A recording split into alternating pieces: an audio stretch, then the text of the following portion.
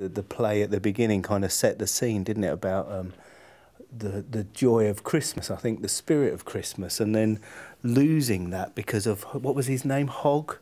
Hog the Bog. Hog the Bog. And we then had to, what we had to do all afternoon was make sure that we had fun and excitement to fill it up and then get rid of Hog the Bog and bring the spirit of Christmas back into this kind of place, wasn't it? It was fantastic. And, you know, the children had loads to make and do.